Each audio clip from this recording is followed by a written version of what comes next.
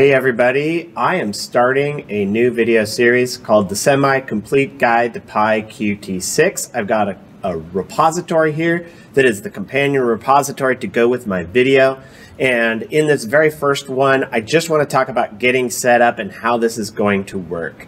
I would like you to be able to get just ignore this message at the top, act like it's nothing there. But basically we have two branches on my GitHub repo, and what I'd show you today is how to create a fork of this project, how to get it set up, and how to test it out, and then how to work through.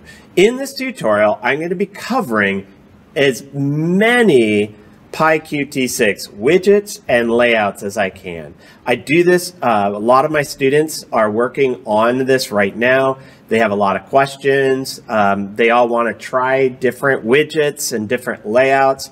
And I just need a huge repository of different kinds of projects. So for the video series, I've got two main branches. One is main, and that's going to have starter code.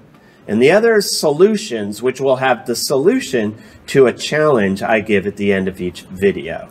Now, the real challenge, I guess, for this first video is, can you get a copy of my guide to PyQt6? My recommendation is that you create a clone of my project. By having a clone, you have the ability to get updates, because I'm going to be changing this as we go, as I'm continuing to create more videos. Let me explain the folder structure here. For now, you can just ignore the test file, but on the guide to PyQt6, currently, I have a folder for layouts, and I have an app starter file.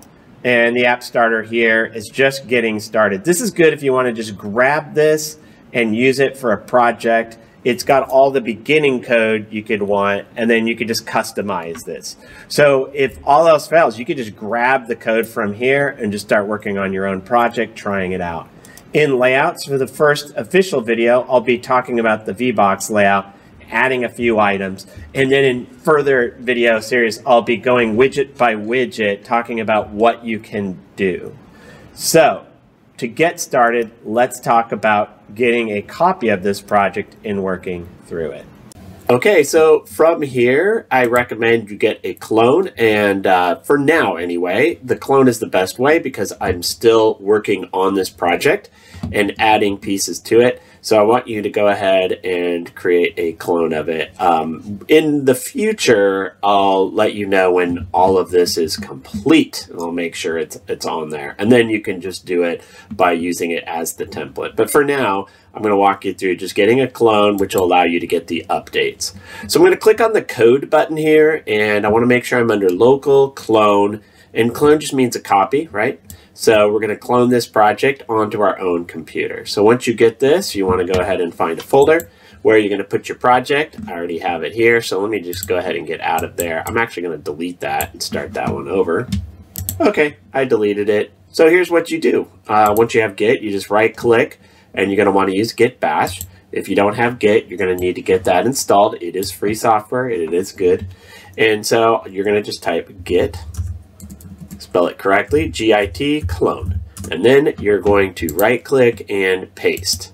So get that address that you copied with that copy button, click in here, clones into, and now you have, if you go back to the folder, you will now see the folder for Guide to PyQt6. And there is a workspace. You can just double click on the workspace. And as long as you have Visual Studio Code installed on your system, it will open up in a window kind of like this. If you don't have Visual Studio Code, make sure you install it before you try double-clicking on that workspace file. Here's what I recommend you do to get started. My README file has all of this, but I recommend you get terminal open, you do a new terminal, and you run the following code. You want to type, if you're using Poetry. If not, you're going to have to import all of the imports using pip env or however you like to import your files. Okay, so Poetry add, or Poetry shell, right, creates a virtual environment, and then Poetry update I recommend, and this will grab if there's anything new. Well, the first time it actually installs everything by updating, So, and then you want to do update on a regular basis. Make sure you have the latest version. I'll model that as I go. Now, from here, you see that it says Guide to PyQt6. It's running Poetry. If you're doing the Poetry commands, make sure you have the Python extension installed. Click on View, Command Palette, and then you want to select the Python interpreter. You may have to type out Python select interpreter to get it. And you're looking for the Poetry. There it is, Guide to blah, blah, blah. So I'm going to click it. And now what you want to do is you want to open up App Starter and just click Run and see if it runs. If you've got this, you're good to go. Okay, everybody, I want to talk about Git and branching. That's going to be one of the things that will be helpful for you to do as you work through these tutorials.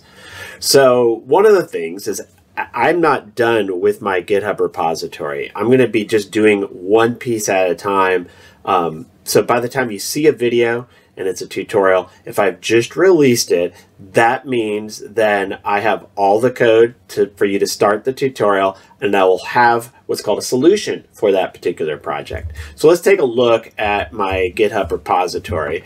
And so if you look over here, there is a main branch and there is a solutions branch. Once I am done doing a tutorial, I will post an update to the solutions. So the solutions will have updates of all of the solutions to the various tutorials that I go through on this YouTube series. So you can then, what you can do is you can click here and you can click on the solutions, and then you can go see what the solution to that particular project was. You'll have access to the code that you can take, modify, do whatever. And so it'll be on there. I'm going to go ahead and go back to the main branch. So what I recommend you do is you'll start with the main branch. That's what you get when you start. And then my recommendation is you create a branch for learning. So in order to create a new branch to learn on, you're just going to type git branch. Sorry, not git branch. You're going to do git checkout.